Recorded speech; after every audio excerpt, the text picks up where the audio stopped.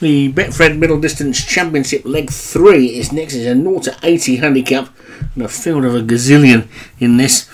There's a load of them. And the all-weather 0 to 80. Obviously not that many opportunities for these lower grade horses this week. And Dan Thompson's got one in here. Goodness me.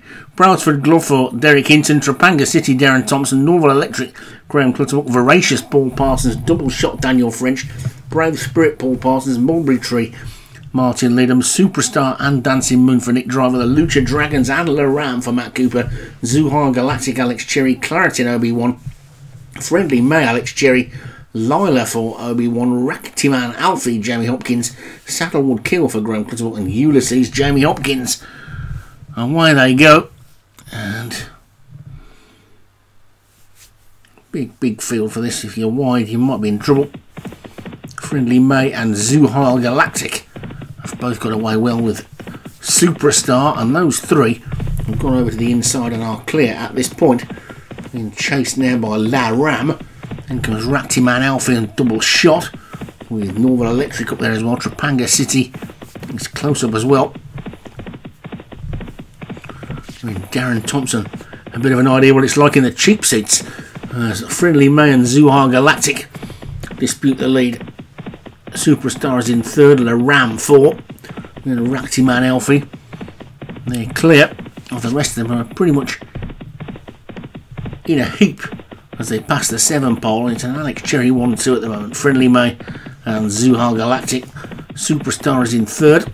Then La Ram in the red jacket on the inside of Ractiman Alfie in the purple with the white seams. And the purple and white stripes of Mulberry Tree has moved through into 5th. With Norval Electric on that one's outside. Between the two of them, Topanga City. Then Saddlewood Keel. Brailsford Glove, the top white, is on the inside, just being passed by Ulysses, who's getting considerably closer. The one who's making good progress is Double Shot. But at the moment, the Alex Cherry pair are clear. Friendly May and Zuhar Galactic past the 4 pole, and they're clear in the lead. Mulberry Tree's now got onto the inside. Then comes Superstar. Then one's coming wide on the track. That look to be the big dangers, with Voracious absolutely flying through, and so too the bottom weight Saddlewood Keel. But it's Zuhar Galactic there with 2.5 to go. Zuhar Galactic is in the lead from Voracious. Saddlewood Keel. Here comes Double Shot, who's absolutely flying now. Ractiman Alfie gets going as well, but it's Double Shot who's burst into the lead. Double Shot then with a furlong and a half to go.